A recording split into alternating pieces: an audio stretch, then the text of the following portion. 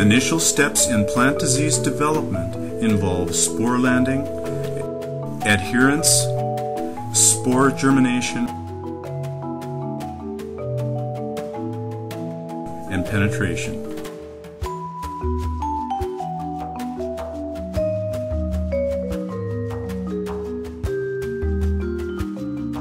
Susceptibility or resistance depends on the interaction of pathogen effectors and host R genes. H.H. Flor proposed gene for gene theory to explain R gene effector interactions. For each gene that conditions reaction in the host, there is a corresponding gene in the parasite that conditions pathogenicity. Resistant reaction occurs only when the pathogen effector is recognized by the R gene.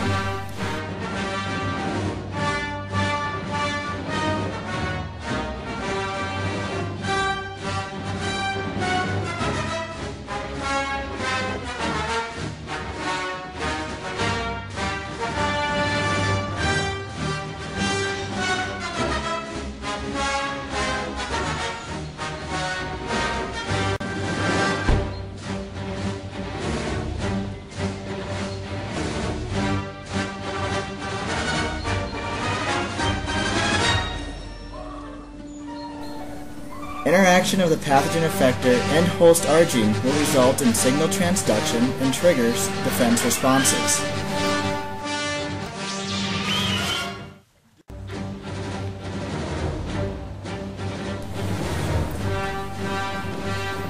Cell wall reinforcement, like lignification of cell walls, will restrict further growth of the pathogen inside the host cell.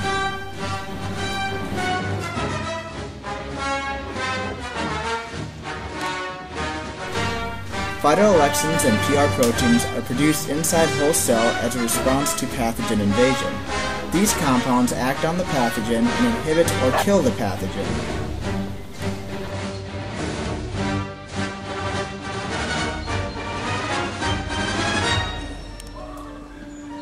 Hypersensitive response, or HR, is characteristic of R gene effector interactions. In this case, rapid death of invaded and surrounding cells occurs, making the nutrients not available for the pathogen. Pathogen cannot survive in the absence of living host cells.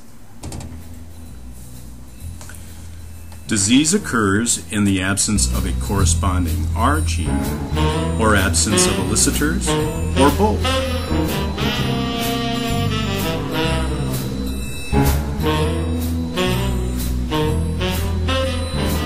In these cases, it's time for the pathogen to celebrate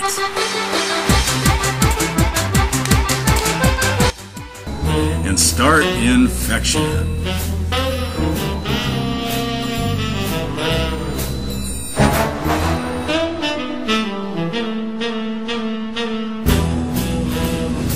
However, it is known that the pathogen effector doesn't always directly interact with our gene products.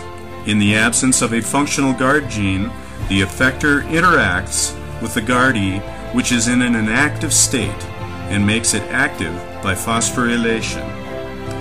The activated guardee sometimes suppresses basal defenses, and disease results.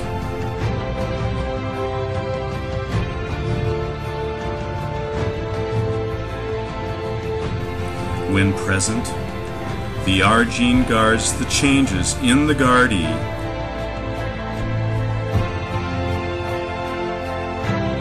and initiates hypersensitive response.